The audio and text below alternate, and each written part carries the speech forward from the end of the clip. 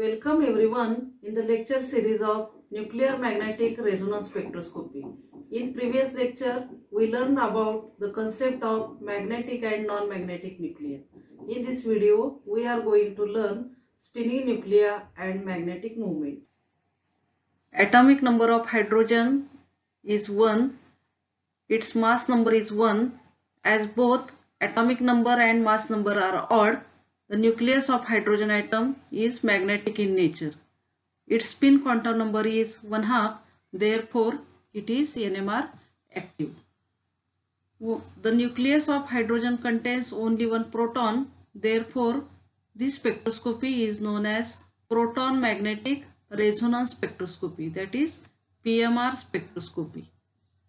Nuclei of hydrogen atoms acts as tiny bar magnets. In absence of applied magnetic field, these nuclei orients in all possible directions in space. But if they are placed in applied magnetic field, then they have only two possible orientations. One is parallel to applied magnetic field and another is anti-parallel to applied magnetic field. The number of possible spin orientations have the formula 2i plus 1, where I is the spin quantum number of nucleus. In case of hydrogen, its spin quantum number is equal to 1/2, therefore 2i plus 1 is equal to 2. Therefore, the hydrogen nucleus has two possible orientations when it is placed in applied magnetic field. One orientation is parallel and another orientation is anti-parallel to applied magnetic field. This is the low energy state. This is the higher energy state. When the change in spin state takes place from low energy to higher energy, absorption of energy takes place, and while when it comes from higher energy to low energy, emission of energy takes place, which gives the signal in NMR spectra. The energy difference between these two states depends upon the strength of applied magnetic field. Now we see what is meant by flipping. Transition from one spin state to another spin state with absorption or emission of energy is known as flipping. That is, change in one spin state to another spin state. That transition is known as flipping.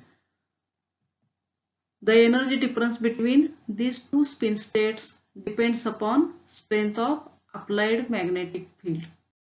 Now we see what is the precessional frequency. When magnetic nuclei, that is proton, is placed in applied magnetic field, then it rotates along its own axis. That rotational motion is known as precessional motion and the frequency is known as precessional frequency. That precessing nucleus draws out a circle perpendicular to it and it is the angle of precision. The precessional frequency of proton is directly proportional to strength of applied magnetic field. Therefore, the precessional frequency is equal to gamma h0 divided by 2 pi, where nu is the precessional frequency of proton, gamma is the magnetogyric ratio, and H0 is the strength of applied magnetic field.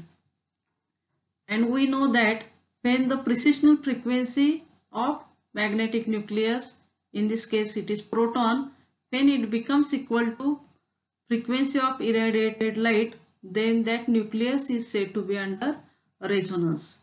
This is the nuclear resonance condition. Precessional frequency of proton is equal to frequency of irradiated light.